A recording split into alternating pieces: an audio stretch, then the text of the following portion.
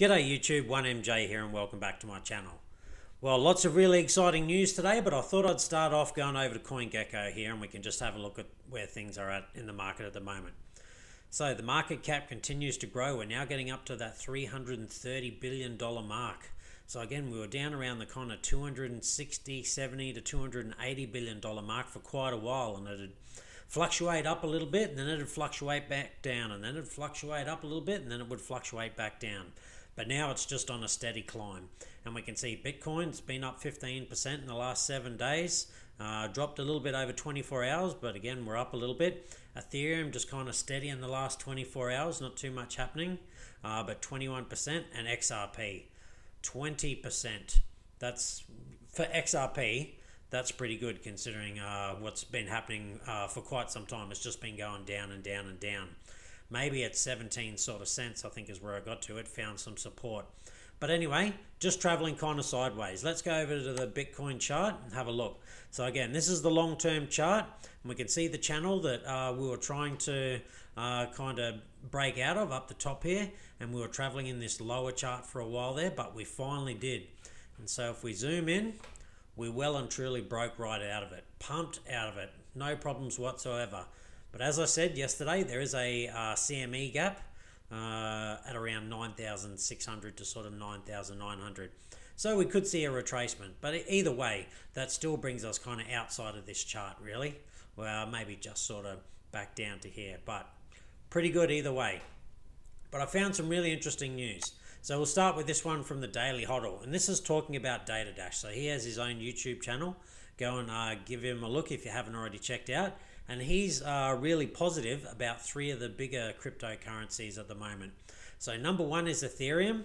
So he says, you know, all the metrics and that for Ethereum are just building. Obviously, Bitcoin's leading the way, but Ethereum is really starting to build. And you can see from the charts, particularly the overall market chart, that the Bitcoin dominance had dropped for a while. It's built up a little bit now that Bitcoin's starting to pump, but he's really excited about Ethereum.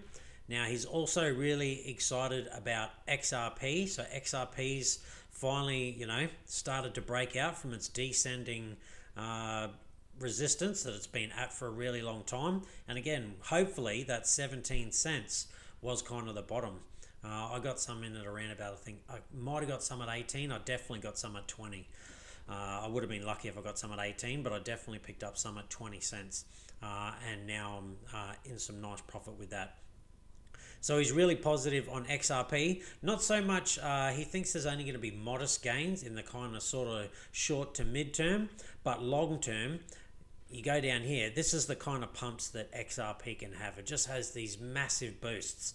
So again, in the sort of short to mid-term, a little bit of price action, but in the long term, at some stage, XRP is most likely going to repeat what it's done before, and it's just going to have some massive spikes.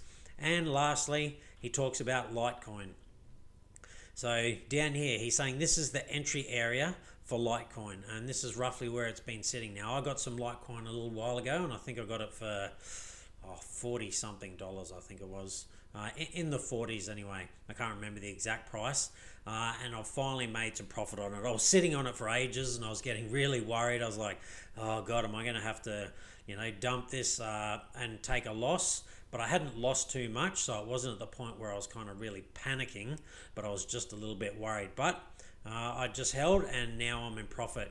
And again, Litecoin, it's an oscillator. So when Bitcoin pumps, usually this pumps first, but this time Bitcoin pumped first. But what generally happens with Litecoin is it pumps around about 3 times harder. So you can get 3 times bigger gains, but it sort of loses about 3 times as much when it goes into a bear market as well. So they're the 3 ones that he's excited about at the moment, the bigger plays as opposed to the small and mid-cap plays. Now another story that I liked, so the Winklevoss twins. So again, if you don't know who they were, they sort of technically invented Facebook, and then Mark Zuckerberg took it off them and created it into the behemoth it is at the moment. Now he had to pay these 2 gentlemen out. He gave them some money in compensation. Most people would say, oh, geez, that would have really hurt, losing Facebook, considering how much it's worth these days. But the money that they got from Zuckerberg in the payout for Facebook, they invested into Bitcoin and are quite wealthy now. And so they call them the Gemini twins because they invested in Gemini as well. So they're really excited about the Bitcoin, and they say it's going to be fundamentally different this time, and mainly because there's a lot of infrastructure now. There was very little infrastructure for Bitcoin back in 2017. There weren't that many places that you could buy it. There was nowhere near as many wallets as they have today. So infrastructure, institutional money has also got in, so there's a lot of capital behind it now, whereas before it was just retail, and a very small part of retail as well. It wasn't the big massive retail that we're all hoping for. And once big retail finally get into cryptocurrencies, it's going to push them very, very high. So the capital that's behind it, the infrastructure that we have now, but also just the projects that are suddenly being built. Well, not suddenly, but are now being built.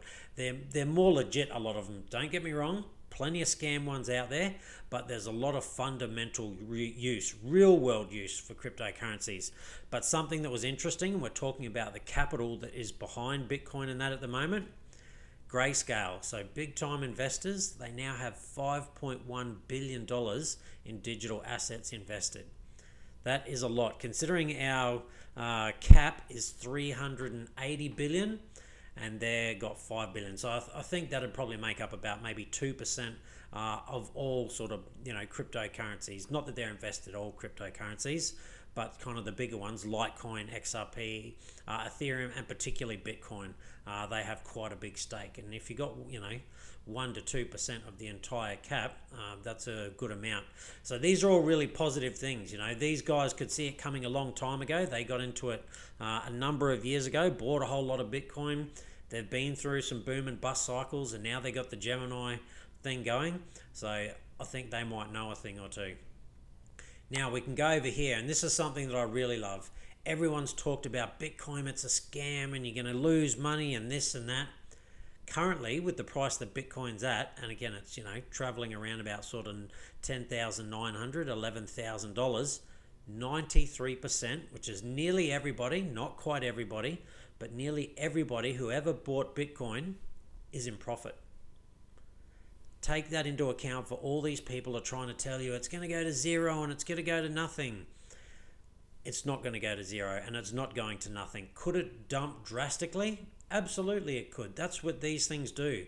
They pump really hard and they dump really hard. But Bitcoin is becoming less and less volatile. Don't get me wrong, still very, very volatile, but it's probably one of the least volatile cryptocurrencies outside of the stable coins. It is getting more and more stable. Again, we've still got a long way to go before it's really stable, and that's why the big gains can be made. But 93% of people, really only anyone who ever bought it over sort of $11,000 is at a loss at the moment. And if they just simply hold, I have no doubt that at some stage they're going to be back in profit. And if they just hold for the long term, they're going to be doing just fine. Now, another really good story. So Ethereum's adoption rate after 5 years, it far exceeds what Bitcoin's ever done. So Vitalik, he used to work on the Bitcoin core team. He was part of all of that. He was a Bitcoin sort of, guru and sort of developer. And he just saw that there was... he came up with an idea. Him and a couple of other guys, Charles Hoskins from Cardano and they wanted to build a better Bitcoin. So they built Ethereum. Charles Hoskins obviously moved away, built ADA, Cardano, and Vitalik kept working on Ethereum. And after 5 years, it far exceeds. Now we go down here. This is a really interesting chart that I saw. So this is the adoption rate that's happening. So Bitcoin was here after 10 days. This is where Ethereum was. And 100 and 1,000 and 1,500 and 1,800 days. You can see that Ethereum is just absolutely flying. It has massive amounts of people building on it at the moment. Yes, the fees are absolutely horrendous at the moment. And I truly hope something... some of the programs and that are being built, Loopring and the Raiz network and things like that, they quickly get adopted, and the Ethereum fees can be brought down, because they are horrible at the moment, and that is the problem with mainstream adoption at the moment. Is Bitcoin, even those fees are going up at the moment, getting a bit expensive, and Ethereum, yeah, they're really expensive at the moment for Ethereum. I mean, I've seen worse transfer rates from Bitcoin when it really started to pump, but the adoption rate is really, really big. Ethereum is growing 5 times faster than Bitcoin ever did. So if that keeps scaling, well, Ethereum will have to be an absolute steal at the moment, picking it up for like, I don't know, $300. You know, Bitcoin's at $10,000 now, 11,000, and Ethereum is growing 5 times sort of faster. Get on an Ethereum would be my advice. Not financial advice, just my personal advice. And I've got myself a good stack of Ethereum, and I also plan to keep getting more. Now, finally, Bitcoin hedge fund, Bitcoin, excuse me, I apologize. Bitcoin's hedge fund sharks are swimming with the whales. So basically what this article goes in to say is that Wall Street traders are now starting to pay a lot of attention to Bitcoin. They generally haven't been really keen on it for a long time, just because of how volatile it's been. But obviously now with the way things are going with the dollar, and again, a lot of traders at the moment, they are really worried about basically the US dollar being pumped to infinity, and that's pumping up all the stock prices at the moment.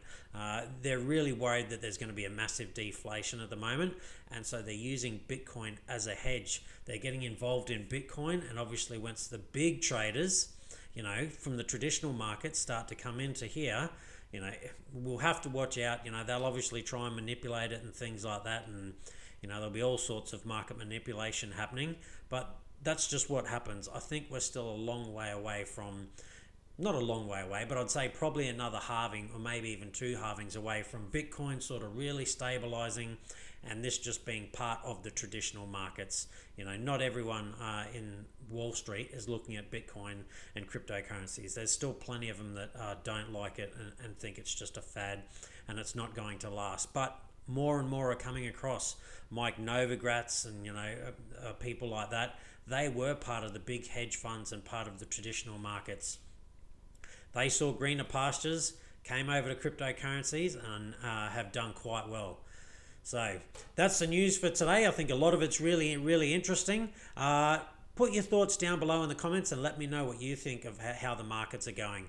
Are you excited by some of the things that we spoke about? Have you got into any Litecoin, XRP, Ethereum? Are you just a Bitcoin maximalist, or have you gone looking for those massive gains in the sort of mid to really low cap cryptocurrencies? I don't have any really low cap ones. I've definitely got a couple of mid cap ones, but I've stated this on a number of occasions. Bitcoin's my number 1. Ethereum's my number 2, XRP's my number 3, and between all of those, they make up around about 75 to 80% of my total portfolio, and then I got around about 20% in all sorts of altcoins, with Litecoin being up there as one of my bigger purchases, along with Carver, Synthetics, Kyber Network, but again, a whole stack of other ones that I've put in there. Anyway, please hit like. That's going to help my video get out. I'm really trying to grow my video, and I'll continue to try and do daily vlogs. I haven't missed one for a while, so that's really good, but I do have a job. Got a life outside of crypto, got a daughter that I've got to look after and things like that, but I'll keep my best up to keep the daily videos going and to try and improve my content. If you like what I'm doing, hit subscribe as well. Love to have you as a subscriber. Any questions you have, anything you'd like to know from me, please put it down in the comments and I'll be sure to answer you back. Anyway, that's it from me. Stay safe, be kind to one another. Hopefully you're on the gain train today, and I'll see you next time.